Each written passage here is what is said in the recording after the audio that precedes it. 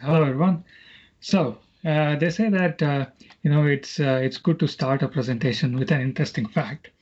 So the interesting fact for today is World Bollywood Day. Yeah, that's right. Today is World Bollywood Day. Now you might be wondering, how is that relevant to the presentation that I'm doing? So what happened was, a couple of months back, Microsoft Graph APIs for taxonomy were released, and I did a little Bollywood dance after that. So that's why it's related. Anyway, that's by the by. In today's presentation, we'll be mainly focusing on that, the Microsoft Graph APIs for taxonomy. A couple of years back, I wrote my first blog on managed metadata. So that time I used JSON to get all the data from the term store and display it onto the page using some HTML. Fast forward 2 years, we've got the Graph APIs now, which can talk to the term store and display the data. Right, boring slide. So that's me, Anoop Tatti. I'm a SharePoint developer at Content and Code, and that's my blog on Medium at under the username Anoop T. And I'm on Twitter as well with the username Anoop Tells. I tweet about SharePoint, and then that's my GitHub repo. My username is Anoop T. So let's have a look at the demo first, and then look at the code. So what I've done here is I've gone onto my dev tenant and I've opened the term store. So here I've got a term group called as one company, which is an imaginary company, and in that company we've got a term set called as our locations. So this term set basically represents the locations of all the offices of this company. So we've got all the different countries at the top, and then if I expand one of the countries, say UK, we've got London and Manchester as the two cities where the offices are. So if I go on to the page, which has the web part for today's demonstration. So here I've got a web part, and what I do is I just edit the web part and then set the property, the only property, which is the term set ID, as the ID of the of this term set, which is our locations. And after that, what happens is the web part queries the term store, gets all the countries which are present in the term store, and displays them in this drop down.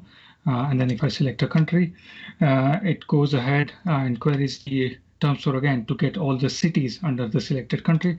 So in this case, we get London and Manchester.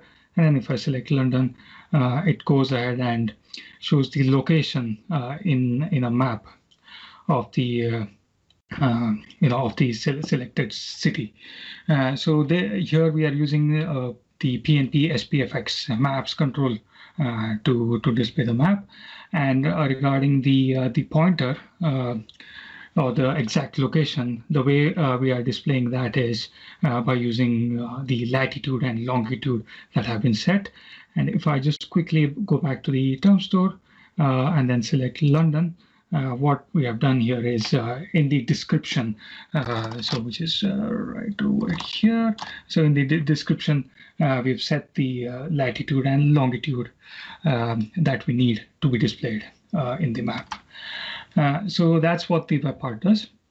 Now let's have a look at the code and how it's been done. So the web part is part of the PnP SPFX dev samples repository. So you can find the code over there. And what I've done here is I've just expanded that particular web part, and we'll walk through it. Before going through this, I just want to thank Hugo for the presentation tips. I've used Hugo's ideas in this presentation. So what I've done here is I've highlighted the main component, which is the cascading managed metadata. And that component, let's start with the render method of that. What it does is it renders the different controls. So basically a drop down for the country, a drop down for city, and then the map control, and finally the message control. That's what we see. At the top we've got the country drop down, the city drop down, and then the maps. And then in that same control, we've got a method or a function to get the countries. So just before going to that, I want to mention that we are using React functional components over here. There are a couple of nice samples in the PnP devfx web parts repository by Bill Ayers and Ramin, which can be looked at for the functional components, and I guess there are a couple of demo videos as well on the same. So we are using functional components over here. Now coming back to this web part, the first thing that we do on load is we need to get all the countries. So those countries are the first level terms in the country, in the locations term set that we saw earlier. So that's why what we do is we hit the graph endpoint, which is term store /sets/term set ID /children. So we would have gotten the term set ID from the properties that we set. So just to give you a quick look at the term set again, we've got the R locations and then all the countries under that, and that's what we populate in the drop down on the left side. Now, once we have all the countries populated, what we do is, when a user selects a country, we then need to get the children or the child terms under that selected country. So again, we hit the graph endpoint, which is now terms / the term ID and children. That will go ahead and fetch all the first level children under that term. So in this case, we selected UK as the country, and then the first level terms under UK were London and Manchester. So that's what we get back from the API, and we fill those details in the dropdown.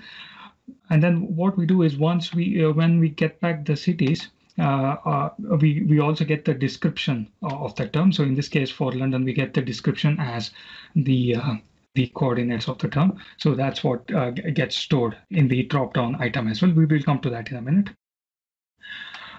So what happens is once the cities are populated and the user selects a city, we then go ahead and call this function, which is onCityChange. And what we do here is we get that particular city, and then the description, which has the latitude and longitude, gets stored as the key of the drop-down item. So we get that key and then get the latitude and longitude from that key. We just split it by semicolon, and then that's what we use to display the map. So once we have the coordinates, we just set the state with the required latitude and longitude, and the map control makes use of these latitude and longitude values to display the map.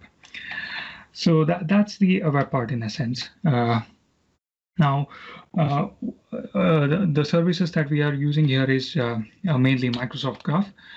So we've got a file here called msgraph.ts, and I would like to thank Michael Swenson for this code.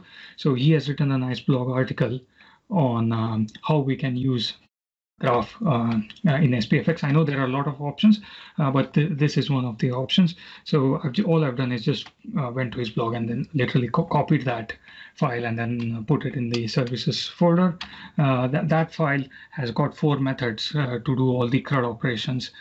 So all we have to do is just pass in the required endpoint to one of these methods, and then the rest is taken care.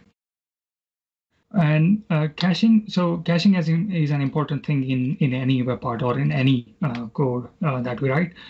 So here we've got a file called mmdservice.ts. So what we do here is we don't want to hit the term store again and again to get the data. So that's why whenever the web part tries to get the cities under the selected country, the first thing we do is use the session storage to get the required cities. And if they are not present, then we hit the API, get the cities, and then add them back again in the session storage using the session storage.set item method. And then finally, on the logging side, what I've done is in the main component, use these console.debug messages to which we can pass some the string format. So %s stands for a string, %o stands for an object. So what I tend to do is usually the first one will be the constant log source that with which we can easily see the logs. So if I just show you an example of how it looks in the browser, I open the console, and then if I search for Cascading MFD, it just filters all the messages. So in that way, it'll be easier to look at the information and to see what's going on. Right, a couple of improvements that can be made to this web part. So at the moment, the web part supports only 2-level cascading. So that's we select a country and then we select a city. So maybe in the future we can add dynamic level cascading. So maybe in the web part property we just set how many levels of cascading or hierarchy we want, and then the web part renders those many drop downs dynamically. And then the other thing is local custom properties. So what we saw earlier was to get the coordinates, i.e. the latitude and longitude, we used the description of the term. So instead, we can use the coordinates can be stored in the local or the custom properties of the term. Now, I didn't find any method using the Graph API to get these properties, so that's why I was using the description to store the coordinates. But in future, if there is an endpoint to get the custom properties, then we'll be using that one. Or if there is one already, please raise that as an issue in the repository, and I'll look into resolving that. And finally, these are all the resources that were used while developing this web part. Thank you very much. Thank you. Fantastic demo, Anoop. I really appreciate you putting that together. Very cool to see those capabilities.